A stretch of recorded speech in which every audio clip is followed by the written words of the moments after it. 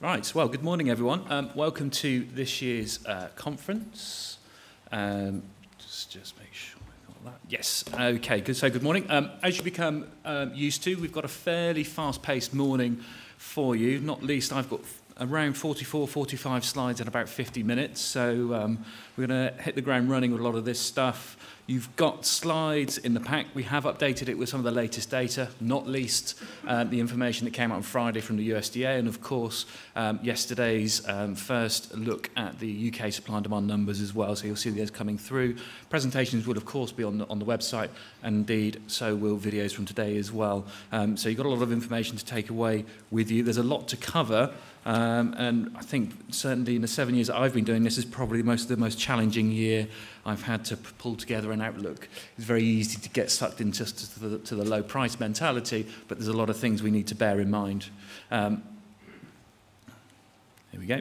And so, by terms of an overview, this is what I want to start. I'm going to start really some scene setting, really to get you in the analytical mood, and then we're going to move into the sort of the meat of the issue and get into some global commodity market analysis through wheat, into maize, and into barley. Then going to bring it back into the UK situation. Of course, we need to appreciate the global point of view from the price, get the context of the price direction, but what matters is bringing it back. What does it mean all for the UK? And we'll wrap it all up with some sort of big picture conclusions at the end. You will find littered through the presentation are some quite wordy summary conclusion slides. I won't be reading them out for you. You've got those to take away and digest in your own time. So let's start by setting the scene. And as the chairman alluded to, we've seen some pretty big crops in recent years. So the graph here is looking at world wheat and coarse grain production and demand from the FAO. So the production is in the green bars there. And you see another big year, not a record year.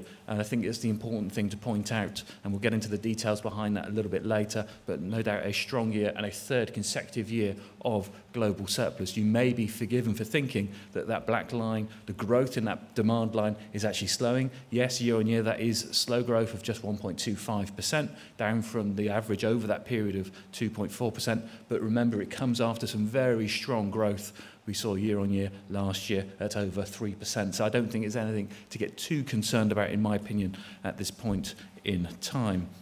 The impact of all this on prices, the chart here is looking at UK crop prices from DEFRA on the DEFRA index, and you can really see the impact of those fundamentals on the price in the last few years, and really illustrating that really we are operating in a commodity cycle. The impact on our oil margins is going to be quite marked, and we can illustrate this by bringing in really the indices of key inputs of fertiliser and crop protection. To an extent, that may well have been shielded by higher than expected yields, but nonetheless, margins are going to feel the squeeze. And really, this part of the commodity cycle is a signal for arable businesses to start initiating their low price strategies. We are part of a commodity cycle. Low prices should not come as a surprise when they arrive. Key thing to bear in mind with a commodity cycle, from a grains point of view, it is very much driven by production, changes in production, rather than demand. But you can't help but think about the big picture, what's going to happen by 2050. With this in mind, I've tasked one of our analysts, new analyst Isabel Robinson, who's with us today, to go away and think about and look how 2050 might look in terms of the yields required. The first step of that analysis was to really consider the current trends in per capita consumption, in this case of wheat and maize. And you can see really that the maize, in terms of per capita consumption, has shown the most growth, primarily driven by biofuel demand, but also by the growing desire for animal products as the world becomes more westernised. The next objective here was to put some trends, some suggested trends through to 2050, some fairly broad brush things, and we've come forward with 3 trends here. Trend A is an unchanged situation from the current as we see it, right through to C, which is a continuation of the 1960 to 2015 trend, and B is just a broad brush midpoint between the two. Next stage to that, how does that look in comparison? We'll run that up with population stats and projections for 2050. This is quite enlightening when I looked at this, because it's not necessarily a case of just using 9 billion people. There's a huge range around that, and that gives us some demand scenarios. And the final bit of the analysis is really to look at what that means for potential crop yields come 2050. And what we've done here is take those demand scenarios and divide it by the current areas, and that gives us a very broad brush range of kind of yields that would be required to meet that demand in 2050. I think the conclusion is that yes, yields will need to grow. I think how much those yields will need to grow is up for some debate, and really only time will tell over that period. We've made the big assumption that there's no changes in crop area over this time, which I think is a sensible assumption for wheat. We know that the global wheat area is relatively static at around 220 million hectares, some way below the record of 240 we saw in the mid-80s. Maize is slightly different. We know we've seen recent growth in maize area. The record area was in 2014 of around 180 million hectares, sorry. And so growth in the maize area would dilute the need to get growth in the yield. So there are lots of nuances around this kind of analysis. Yes, we'll probably need to see yield growth, but I don't think we can go out and hang our hat on and say by 2050 the world's going to be a bottomless pit of demand for grain commodities. Essentially, the key message here is competitiveness is going to be really, really key. That brings us to the end of sort of what I would call the scene setting area. I'd like to very much get into the context of the commodity specific outlook right now and get involved into what's happening on wheat. Now, a year ago, wheat was a very interesting market. We had, at a global level, some real polarizing forces in the wheat market that gave us a huge breadth of prices from the low-grade export prices right up to, say, Canadian high-protein wheats, a very broad shop of prices. This year, prices have consolidated in, and it's much easier to generalize about what's happening in the global sense of the wheat market. And we'll do that. We'll bring you some headlines, and then there's some specific bits of detail that I think are really useful for you to have some awareness of. So let's start in terms of global production. Again, mimicking what we're seeing at the total grain level. Another big year of global wheat production, a record year, a big crop that kept getting bigger. I think the edge is probably got to the limit of where it is now. I can't foresee the wheat crop getting all that much bigger in the latest forecasts. In line with that, demand has crept higher as well, and I wouldn't be surprised if going forward we see more demand coming into the wheat market, capturing a little bit of feed demand depending on price competitiveness. Nonetheless, I still expect the world to turn a surplus of wheat for the third time in a row this season, and the impact on stocks-to-use ratios is quite marked. You can see now that the forecast of wheat stocks-to-use ratios is expected to stabilise above 30%. So, you know, in general terms, there's a global abundance of wheat. The impact on prices has been quite clear. The chart here looking at key export prices from around the world. You can see how all of those prices have consolidated into one another, and that's had an impact on domestic milling premiums as well. Last year was about some very big domestic milling premiums, better quality domestically this year, and this global dynamic has really put the pressure on those elements as well. Just a quick trip around the world to really get you into the spirit of where we're going. We'll have a look around, a fair bit of commentary coming on where we're going. Let's start with some key exporters. The EU, another big year, slightly down on last year. We'll get into the detail of the EU shortly. The EU will be expected to be the world's largest wheat exporter again this season after taking that top spot last year. And with that comes some quite big responsibility, and I think it's really important that the marketplace decision makers bear that in mind. The EU has a huge responsibility in the role of global food security in terms of the supply of wheat to the global market. Next element, we take a look at what's happening in Canada, and Canada was really the place you had to go if you wanted to find it much in the way of bullish news on wheat. However, that's been dwarfed by what's been going in broader North America and around the world, and so Canada alone wasn't really going to change the wheat market. Russia and Ukraine, not dissimilar to year on year in terms of production levels, very much becoming the importer's friend in terms of both price but also quality as well. It's important that we don't get complacent towards looking at Ukraine and Russia as having competitiveness on price alone. It's the quality that does the talking as well, and that's a key thing for establishing the competitiveness of Western European wheat in key import markets as well. That brings us to the US.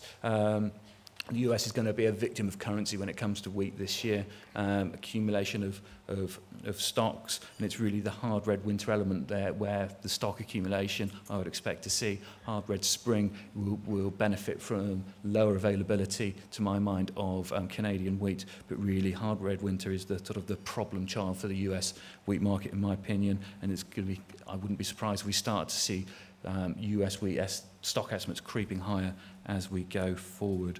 The two big players in terms of production, but not necessarily in global trade, we have to consider India and China.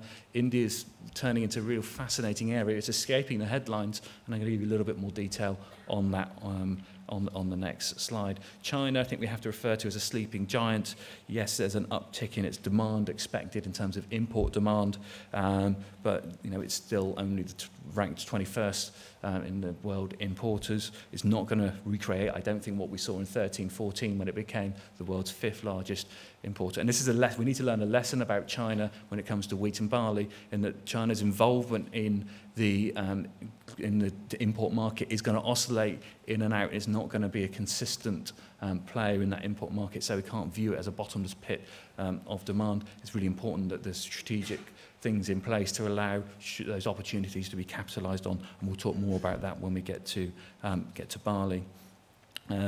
Just really then to complete the picture and talk about what's happening in the southern hemisphere, what I would call the southern hemisphere top-up. Less important this year because of the sheer amount of supply that's available out of the northern hemisphere. I'm going to touch on Australia shortly, but just for Argentina, the expectation is for a lower Argentine crop this year, and that's quite important. We need to consider the broader South American context, a challenging harvest at the moment for the Brazilian wheat crop, potentially some quality issues, and there's an indication that already Brazil will be buying more imports of wheat, up to an extra 1 million tonnes on what we saw last year. Again, maybe not up to the levels we saw in 13-14, which made it a big player, but if Brazil can't secure all of that supply from Argentina, it may well start to dip into some of those available US wheat stocks. So we might see some interesting developments going forward then. So that's sort of the headline production whistle-stop tour. The next thing is to consider really what I think are the key benchmark indicators of where the wheat market is, considering how the stock profiles look around the world. And really for the big three producer exporters around the world of the US, the EU, and former Soviet Union, all three of those have to take their share of stock accumulation, the US not least because of the currency and general uncompetitiveness issues, but even for the EU with weak currency and good exports seen in recent years will have to take its share of accumulated stocks, as will former Soviet Union, partly driven by the intervention buying seen in Russia. That counteracts what's seen in Canada. Really, we're taking the stock levels out of Canada off of the peaks that were seen off the back of a big 2013 crop. I think a tip really is just to watch India. Just keep a focus on it. It's slipping under the radar. Sort of 4 or 5 years ago, the concept of India was raising minimum support prices, growing domestic production, swelling stocks, and the prospect that India was actually going to have to start exporting wheat. All of a sudden, over the last few years, those stocks have started trending lower and lower and lower. It's come to a bit of a head. This year, untimely rain for the crop in the northwest of the country has hit quality, and you start to see India picking up some import demand, principally from Australia, helping to really meet quality needs. I think there's a broader commodity issue facing India going forward. Notably, I think sugar is a one to watch. There's your free tip at a grain conference, watch sugar. It's all interlinked. Monsoon rains have been the driest in 6 years for India, and so it's just could have some broader implications on commodity production within there. Given the low global prices, it's very likely that India will try and import its way out of this problem, only becomes a headline issue if global prices start to rise and have bigger implications. So as it stands at the moment, not a headline issue, one to watch as well. If it becomes an issue for wheat, it could be in 2016. Reservoir levels are quite low, haven't been replenished, and so depending on how things stand for the 2016 crop, there could be some issues there, but there's a long way to go. I'll just complete the picture by putting the current trends for the southern hemisphere producer exporters. We can't get too overly excited about those because we need to wait until we see those harvests, those qualities, and the competitiveness of those exports coming forward.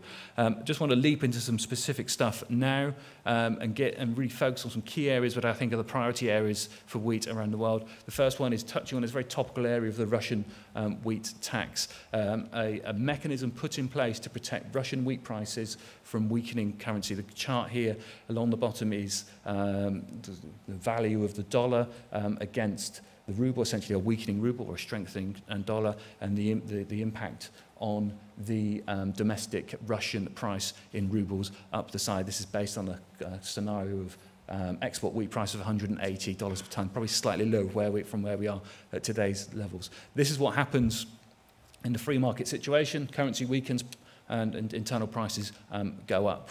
And the Russian concern is that with all the economic issues happening in Russia, weak currency is going to drive up domestic prices. So to combat that, we've seen 2 waves of export tax from the 1st of July. The first mechanism was put in place to try and soften that blow of the export tax on the domestic price. After a bit of lobbying from exporters, the export tax was revised, and this is the post 1st of October profile. And as you can see, with the dollar oscillating really between 60 and 65 rubles at this current export price, it's having a limited price impact. I think there's a concern of the logistical impact that it could have. We can define Russia as a no-nonsense exporter, and there's likely to be a need to hedge currency because the currency calculation is done as at the cargo passing customs rather than when the deal is done. So there's a bit of hedging needed to currency risk there. That brings cost, that brings complication, which can be a bit of an issue for, as I said, a no-nonsense exporter. The analysis here looks at the FOB price of £180 a tonne. The unintended consequence potentially is what happens if the global price rises, and let's just add $50 a tonne onto the price, or £30 a tonne onto the price, and that's the implication you have. So at higher prices, higher world prices, you get a bigger implication from the Russian import tax. And I just want you to hold on to that thought for a few slides, and we're going to come back to that a little bit later. Let's jump from Russia into Australia, another topical area going on at the moment. And a lot of talk of El Nino. What's the impact of that? And I'm sorry if you're waiting on a bullish run on the back of a decimated Australian crop. I don't think it's going to happen. The chart here is looking at July to September rainfall. Generally, it was pretty average. September started to dry up, and that's fed over into October, and that started to raise some sort of fringe concerns. Okay, how is the Australian wheat crop going to look? Here's a bit of history of the Australian wheat production. The far right is the current government forecast for production. I wouldn't be surprised if we're talking later in the season about a year-on-year decline in Australian wheat crop rather than a year-on-year increase. However, I can't see it at the moment falling much below, if at all, below 20 million tonnes. Put it in an Australian context, it's unlikely, I think, to recreate what we saw in 2006 and 2007. You need to put it into the global context as well. The wheat market was very different in 2006, 2007. The world was much more reliant on Australian wheat to top up tighter supplies from the Northern Hemisphere. So Australia might lend some support to the market, make the market feel less bearish. I don't think it's going to revolutionise the market as we've potentially have seen historically. Let's jump from Australia. Let's get into what's happening in Europe. The line here is looking at European wheat production. A big year, down year on year, huge French crop, and we're going to get into the specifics of the French supply and demand very shortly, offset by lower crops in Germany and Poland, although historically still quite high. Interesting that we should see some stronger demand coming from Spain and Italy, but there will be both fierce internal and external competition to meet that demand, and so it's very much a buyer's market within that. In the east, for Romania and Bulgaria, slightly less availability, and so not really the useful, unable to sort of tap into as much of that Egyptian demand as potentially we've been used to. We've been used to seeing a lot of Romanian business going into Egypt, for instance. Just really my key message on Europe is around exports on on wheat. The last 4 years, Europe has impressed forecasters, has basically beat the forecasts, and forecasters have had to every so often increase their exports. And I think forecasters are becoming immune to that, and it's now assumed by the market that Europe will have good export pace. It's no longer lending sort of mid-season support to the price. So it's now assumed that Europe will have a good export programme. As it stands at the moment, we're pretty much in line proportionately with the forecast, so around 20%, 21% of the total exports forecast is represented in export licenses year on year. That's very much in line. Let's just touch quickly on the French supply and demand. I never really got into specifics of this, but I thought this year it's very interesting, very useful to do so. You know, continued growth in the French wheat crop in recent years, over 40 million tonnes. It's finding more demand. Ironically, with better quality this year in the French wheat crop, it's having to find more feed demand than it did last year, simply because there's a dynamic of what we're seeing in the broader grains complex in Europe. A much better quality crop, 1% of sample, only 1% of samples falling below that 76 kilo weight.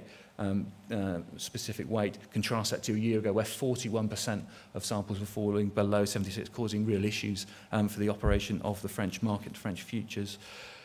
However, bigger crop, exports appear that they're going to be lower. It's a massively competitive export market out there, and it becomes a bit of a real headache for forecasters to know how to balance S&Ds this year with big crops and very competitive environments. The final chart here really looks to just balance that out. The yellow areas are the stocks, and that you've got a black blob on top of the 15-16.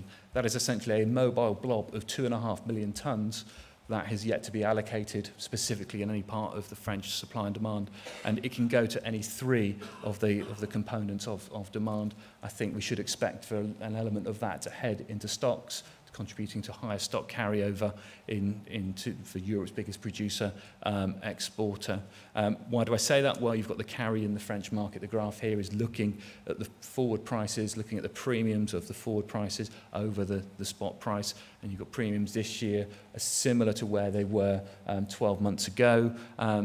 You've got better quality this year, which is maybe a sweetener to encourage more material to be covered. We're going to cover this a little bit more when we get into the UK section. There are your global wheat conclusions. We're going to move rapidly into maize now, consider that. And maize is really is something we can't ignore. I think it's best described as a semi-dormant volcano. We saw the volatility that maize can bring to global grain prices in 2012 as an extreme, and actually in 2013 and 2014 we saw the downward volatility that the maize price brought to the marketplace. The graph here is just looking at key futures prices. Around the bottom line there is the maize price. The other three are key wheat futures markets important to the UK context. So 2013, 2014, step downs in maize prices. 2015 is actually providing stability in the global grain price, and we'll touch on why that is at the moment. Wheat, though, is screwing back onto that maize price quite evidently. You've got essentially a 13 percentage point differential between wheat stocks to use ratio and maize stocks to use ratio. That's the highest it's been since 11-12. So wheat is in relative abundance. It has to try and find some competitiveness to try and extract some demand away from maize. Let's just touch quickly on the global maize supply and demand. We touched on 1 billion tonnes of production. Phenomenal long-term growth we're seeing in global maize production. It's dwarfing every other crop. And particularly it's dwarfing wheat as well. It's becoming more and more important to the global mix of prices. I keep banging on about that every year, but I don't think we can underestimate the importance of how maize is operating. It's down year on year, 5% in the US, it's expected to be down 7% in Brazil and Argentina. Demand in line with that is down, shifting some demand already away from maize towards wheat in some instances. And the impact of that, an 8 million tonne deficit for the global maize market, actually starts to sensitise global maize supply and demand back below 20%, around 19%, and actually longer term, feels like there's a bit of risk that is potential that can emanate from the global maize market. So that's, as always, is a key thing to watch, and it sets us up very interestingly as we head into the South American growing season and through this year and into next year, where we start to get back into Northern Hemisphere dynamics. One of the things that makes maize such a risky commodity is the sheer lack of producer exporters. It's really dominated by US and Brazil and Ukraine to an extent. This chart here just shows the export share of that, and that's quite unique because one weather event in one of those countries can actually have quite big ramifications for the global price. On this chart, I'm interested, actually the smallest part of it, I'm interested in that Russian bit and how that's emerging over the last few years and how that might impact. In a minute, we're going to stick that together with the wheat export tax. I'm going to come up with a scenario of how things could pan out given the right set of circumstances. It's quite an interesting concept. But before we get there, I just want to put into context of how 16-17 might look. We haven't even seen the 2015 harvest, so here I am projecting what things might look like in 2016-17 through various scenarios. The line there gives you the historical stocks-to-use ratios. The dots on there, I haven't got time to take through the detail of the methodology, but looking at how things vary against the annual trends gives us a number of scenarios. The key point of this is really just to the message on this is not to get complacent on feed grain prices. There are scenarios where we can see continued tightening of maize prices, particularly because we don't have a strong price signal heading into producing grain for or maize for the 2016 harvest. Don't underestimate the importance of price signals when it comes to maize production. I think it's really important to keep that in mind. Let's get into Russia then, and let's give you a bit of context here of what's going on. So the graph here gives you some historical context in the solid lines in terms of Russian wheat production and exports, and the broken lines are the baseline projections going forward. I think the combination of things, if the ruble remains weak, if global grain prices rise, if the Russian wheat export tax remains in place, if those three elements come together, then what you're going to see is an incentive for Russian grain farmers to move more acreage away from wheat and more towards maize. And that potentially elevates Russia's influence, importance in the global market. You could argue it's a little bit of a long shot to line those three elements up in a row at the same time, but it's not impossible, and I think we just need to be alert to that as a factor. Staying in the Black Sea region, we've been very used to seeing Ukraine as a key producer exporter, big crops in 2013, 2014, essentially landing a lot of feed grain supply on Europe's doorstep. 2015, there's now some consensus that the estimate of the crop is going to be somewhere below 25 million tonnes. The USDA estimate came off by 2 million tonnes on Friday. And again, what does it mean for 2016 as well? Again, where's the price signal for Ukrainian farmers? So that may well ease sort of the near-term pressure on European feed grains a little bit as we get through. We've got to get through the tail end of the 2014 crop first. The marketing season, remember, for maize is that little bit later because of the later harvest. And so there's a bit of pain to go through before we get into the true dynamics, I think, of the maize situation. Let's bring it into Europe. Europe is what I would define has had a very lucky escape in terms of maize this season. From the Commission, this data comes from. So there are the opening stocks elevated because of last year's big production, and that stock could not have come at a more timely period to really bail out that dip in production, really making up for the heat and dryness that we saw through the end of June, early July, and the check that that's put on European maize production. Just to complete the picture on imports, I've touched on Ukraine there a little bit as well. On the demand side, yes, it's growing, but it will feel competition from wheat. Exports don't really feature that much, but really look at how the stocks are going to contract come the end of this season, really to make up for that production shortfall. And so it's sort of another sensitizing item in the feed grain market. Just quickly, the last thing on maize is to talk about the uncertainty in China, a lot of policy uncertainty, but also a lot of uncertainty in the data, and we're getting to a situation where the market is struggling to really fathom what's going on. Let's just illustrate this with stock estimates for maize in China from IGC, USDA.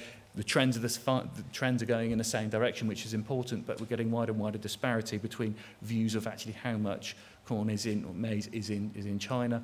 That's largely, I think, partly down to the structure of the industry, the fragmented part of the industry. Nice little shot here of maize being dried on the highway. Not quite sure if that fits in with assurance or not, but that's the structure of as it stands at the moment, and the fact that the crop's being harvested on the cob and then thrashed later through the winter period gives a real challenge for really putting robust numbers around supply. This becomes more important, particularly if we're dealing with a sensitising in the background of a maize supply and demand. I just refer to what Sylvia Wren said 2 years ago at this conference about the need for more information, more transparent information on China becoming increasingly important to the functioning of the marketplace. There are the maize conclusions. Going to move swiftly into talk about barley now and really set the scene with the global supply and demand. And we know barley's not going to break any records when it comes to supply and demand. Generally moving sideways at the moment in terms of production. Yes, a little bit up on last year, potentially looking at a small surplus, but we know that now supply and demand are moving generally in tandem, operating on a relatively thin stocks-to-use ratio. And I think we're feeling an element of that when we bring it back to the UK context as well. The makeup of barley is changing. It's becoming less reliant on the dominant force of feed grain demand. It's becoming less of a commodity feed grain, more of a niche, or I'd call an alternative feed grain. It's really important to bear that in mind. And of course, consolidation happening on the brewing side as well. You see the merger between AB InBev and SABMiller. That merger basically puts 30% of global beer production in the hands of one company, and just illustrates the level of consolidation that the global market is going through right now. A quick round the houses view of what's happening on barley. For sort of main northern hemisphere producers, it's a mixed picture. Yes, the Canadian crop's revised slightly higher from the number you've got in your packs, but it's not really groundbreaking. We know that the Canadian barley area is in long-term decline. Contrast that 7.6 million tonnes against really the 11 to 13 million tonnes that we were commonly seeing out of Canada in the 90s through the 2000s, and you can see just how consolidated the thing has become. Higher area really offset by lower yields and relatively high nitrogen levels as well, which is causing a bit of concern. Less availability or less production coming out of the EU and Russia as well. That gives us some actually reliance on some southern hemisphere top-up. You've got the numbers there for Argentina and Australia. I wouldn't be surprised if the Argentina number creeps a little bit higher. Better conditions now for the growing crop. Probably from a longer-term perspective, presidential elections in 10 days' time may well shape the future of how the cropping mix looks in Argentina and what the impact of the election outcome on how the government interacts with export policies and whatnot will be a key strategic thing longer term. Australia, El Nino probably has a bigger impact on global barley availability than global wheat, because you've got this relatively tighter situation in barley than you have for wheat.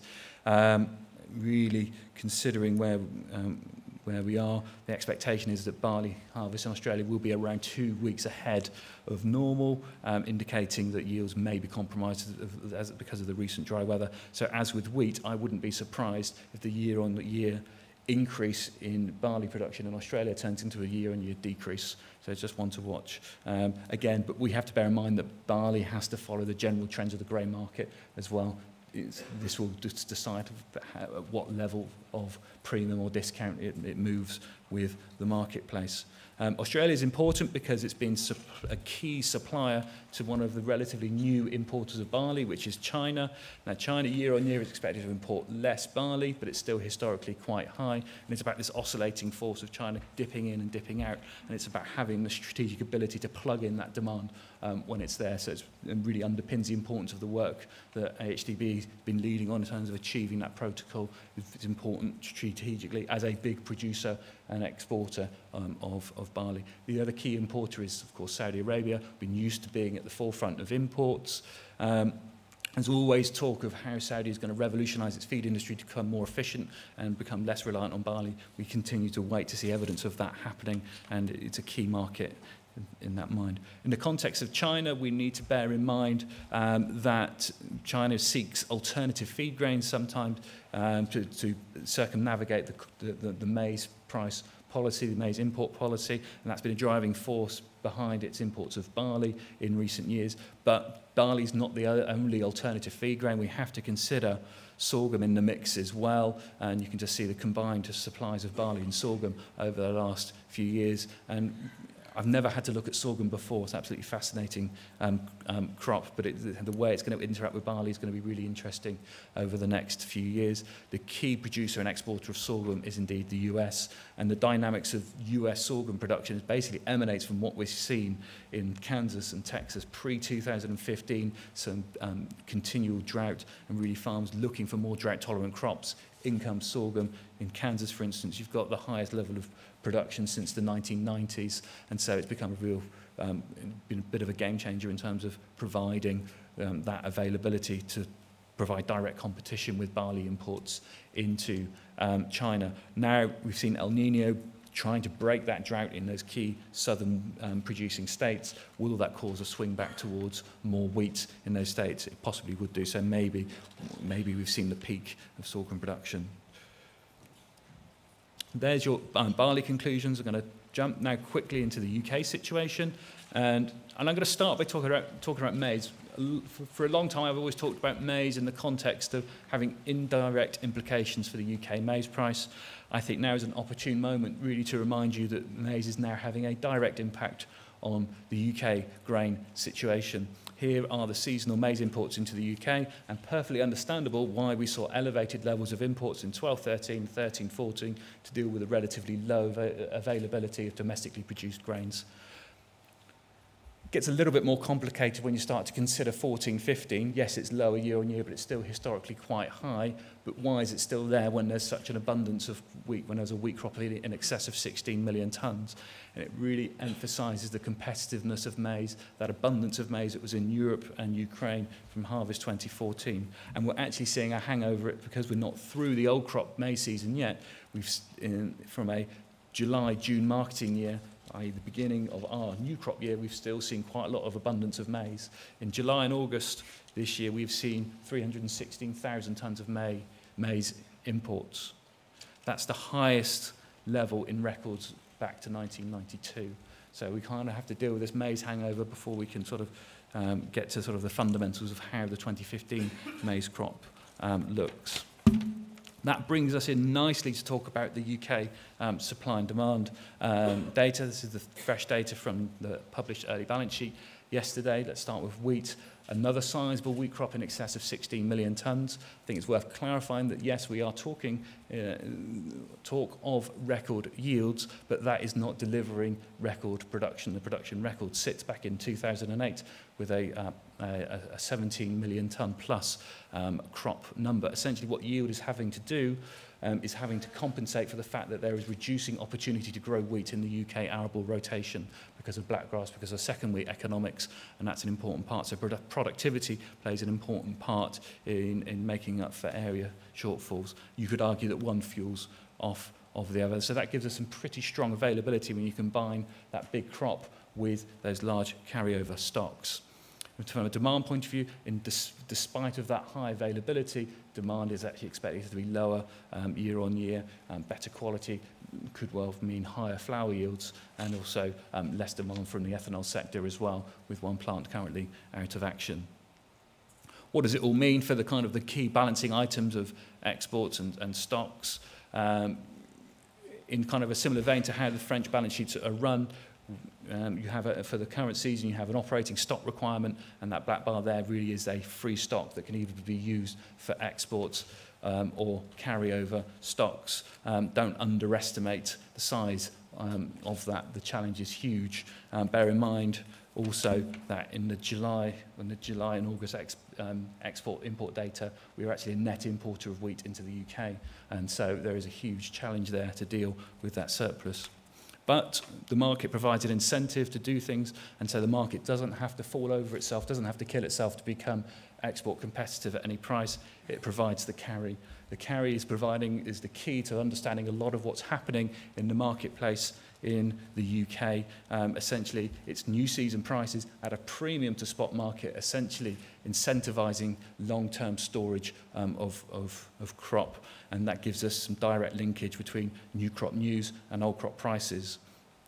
Just to give you some numbers around there, we've run some calculations of what a net carry margin looks like after finance at 3 different costs of borrowing. And one thing that's quite clear is the market is trying to incentivise people to fill stores at the front end of the season now, rather than trying to wait until the end of the season. So the market, from a very early point, is creating that alternative incentive. Traditionally, we relied on intervention to provide this service, to provide this balancing element. Now it's very much down to the commercial marketplace to deal with this and take advantage of the strategic investments as a country we've made in storage.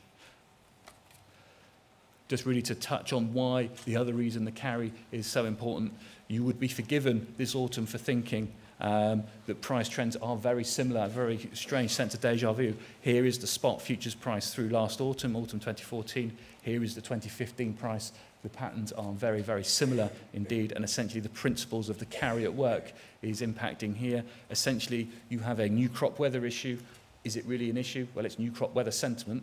Is it dry? Is it cold in the Black Sea? Nobody actually knows what the true impact of that's going to be until we get to probably April, maybe even May. But it doesn't stop the market speculating, doesn't stop the new crop price rising.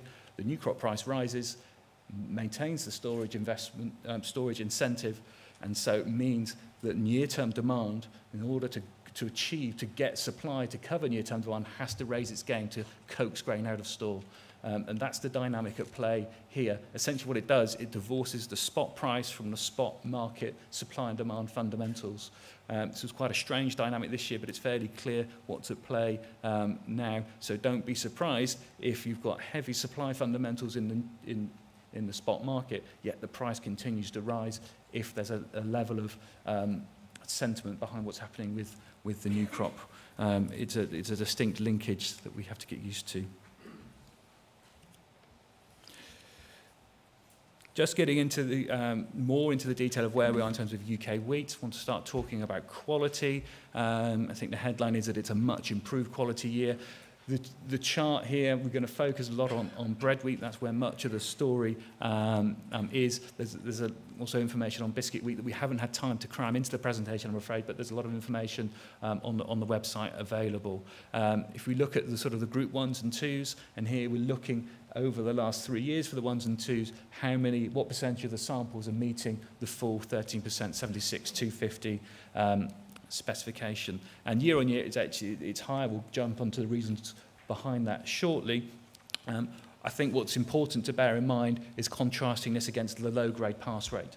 Think of the Group 1 and 2 market as a pyramid, and we've got basically 2 years now. We've had a slug of sort of low-grade, low-medium grade at the bottom, and that's got broader, and it's kind of creating a relatively narrow peak where that's the pass rate of the full spec. And so when we're using this to interpret it back to our good old friend, the milling premium, I think an important element of the milling premium is not necessarily between the feed base and the milling wheat price. I think we need to have a little bit more interest in the price differential between full spec and low and medium grade prices, because that's an important price signal for the farmer to deal with the impending variety shift that I'm going to talk about in a couple of slides' time. A bit more detail on the quality aspect of things. So it's a better year. We've got 32% of samples achieving, or Group 1 samples achieving the full spec. That's an improvement. The key element driving that was the protein pass rate, up from 16 to 38%. It's still the limiting factor, though, behind achieving those full spec. And I think this is going to fuel, over the long term, a debate over what the customer requirement is. Are we using protein content as a proxy for protein quality and its functionality in the bakery? I can't help but feel we're using it as a proxy, and there's potentially some efficiency gains to be had from having a broader discussion about how protein is measured. Protein, of course, is a very expensive thing for the farmer to build. In the milling wheat crops, that's very important that the farmer receives the right market signal to go for the right grade that is indeed required by the end user. That brings us on nicely to talk about the UK, what I would say the UK variety shift. And I wouldn't normally be talking about specific varieties. I don't think you can make an analysis of the UK wheat market right now without making some specific variety comments. It's not a one variety wonder, this market. There are several varieties at play. And I think the big caveat with what I'm about to present to you is that I'm talking about this in very, very general terms. So taking it back to a local level, taking it back to an individual farm level, it needs to be tested against local agronomic and local market conditions. So over the last 10 years, the varieties have been split basically on yield. You've had the growth in Group 4 feed wheat yields, and they've had quite a significant premium of yield over the Group 1s and the Group 2s, and that's encouraged more and more farmers to focus on Group 4s, the barn-felling varieties, taking advantage of relatively high feed wheat prices and take what was perceived to be a relatively low-risk approach. So we need to bear that in mind. Now, that yield gap is being challenged now by 3 varieties. First, we had Skyfall coming onto the scene, its first commercial harvest in 2015. Round the corner, approaching their first commercial harvest in 2016, is Trinity and Lily. So really, we've got a trilogy of varieties that are fueling the near-term variety shift coming forward. Before we get into sort of the broader dynamic, let's just focus on what it means to the traditional milling wheat producer, and we've used Crusoe really as an example of that on a standard milling wheat budget of £521 a tonne. And so we're looking at variable costs, we're not looking at full cost of production. If you want full cost of production, you need to at least double these numbers to get anywhere near. In my opinion, we're talking very, very general terms here. So you can see the yield advantages of Skyfall, Trinity, Lily over that standard milling wheat budget. Now you could argue that you would need to up inputs on those high yielding varieties to achieve a high, to meet the higher spec. Brings me back to the previous point of the market needs to be very, very clear on that signal of what it needs. Otherwise, it's going to be a challenge to basically meet those elements. If you go along the lines of protein dilution through yield, probably it's a very loose relationship in my opinion. So it's going to draw traditional milling wheat growers towards these high yielding, potentially lower risk varieties, not just in the 1s and 2s, but also in the 3s as well. And so we may well find ourselves having another discussion about how much Group 3 there is available and what that means for supply chains. The interesting element, the thing that's busting wide open right now is not really about talking about milling wheat, it's talking about wheat in general. And I'm going to focus really on now on growing things to a feed wheat budget. The yield differential between feed or Group 4 and Group 1 and 2 varieties has basically meant that if farmers growing a 1 or a 2 had to go for quality, had to get a premium to justify the lower yield. If we use Reflection here as an example, the leading Group 4 variety, compare it to Crusoe, the traditional sort of stated Group 1, you can see that differential. So it was by no means economical to grow that. It had to get going for a premium market to justify the yield differential. Let's bring in Skyfall to start with, and you can start to see that that gap is eroded. Let's bring in Trinity at a similar level of yield, and then you bring in Lily. So you're very, very quickly eroding that uncompetitiveness. Essentially what that means is that there is a likelihood that these varieties will be used as dual-purpose varieties.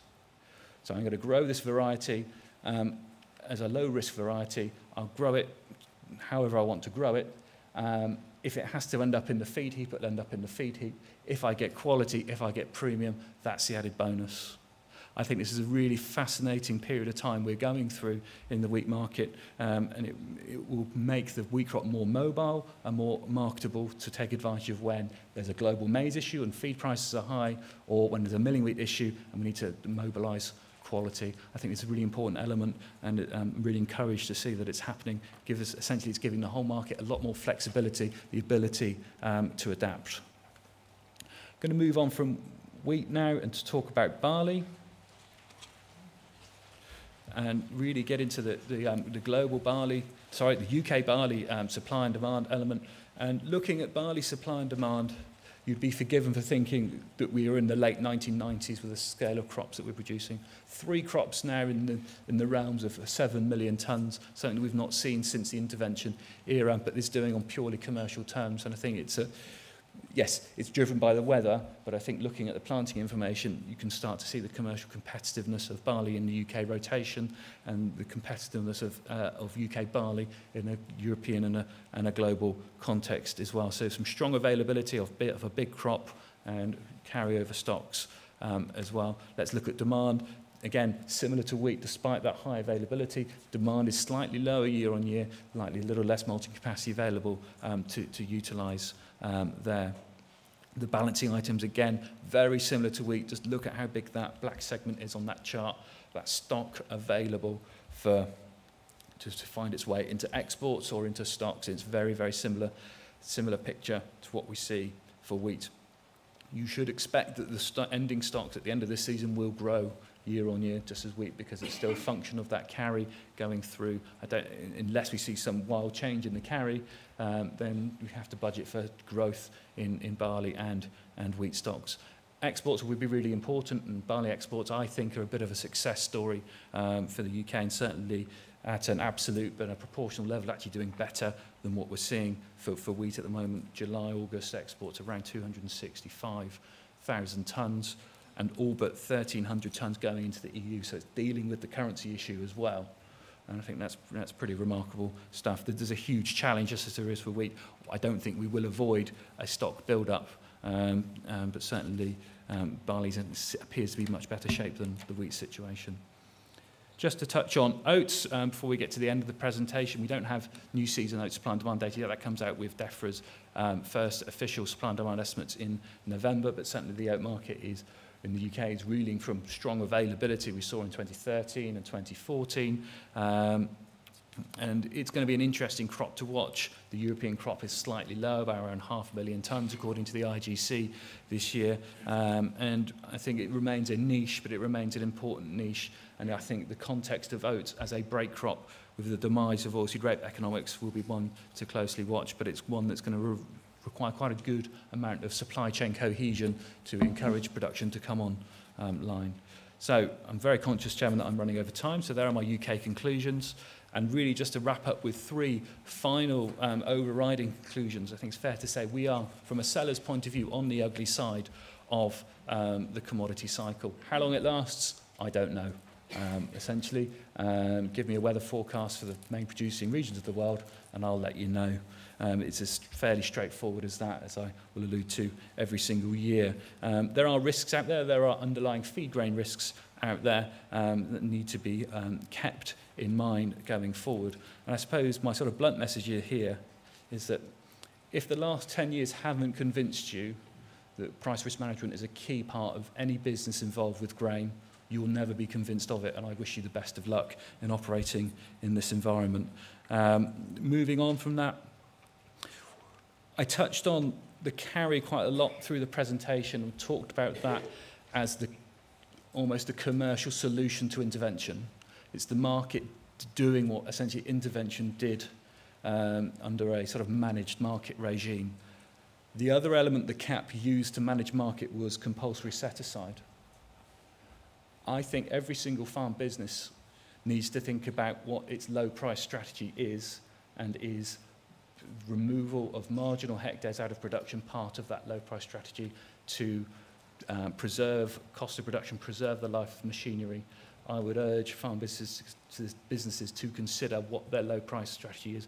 We are part of the price cycle. We should not be surprised when we go through periods of low prices below cost of production, largely because it links into the final statement there. We are part of a very liberalised and a very free market. Competitiveness at a commercial level, at a supply chain level, is the only thing that's going to deliver long-term and sustainable resilience.